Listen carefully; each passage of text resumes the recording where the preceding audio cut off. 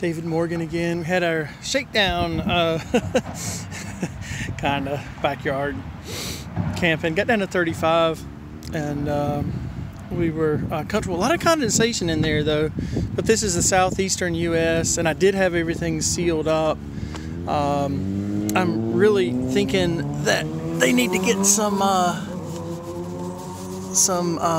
vents up here towards the crown. Would be well worth a little bit of heat loss.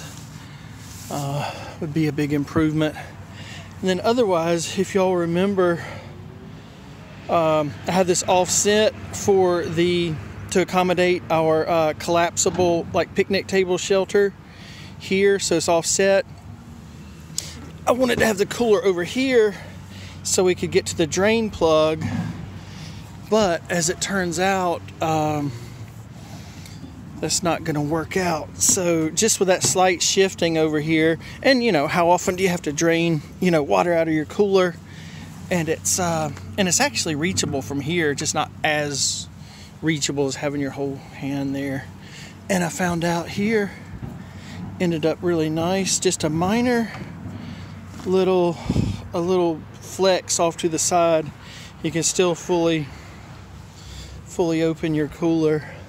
So the other thing I'm concerned about, the fundamental design, I have detension most of these rods, by the way, except for these two.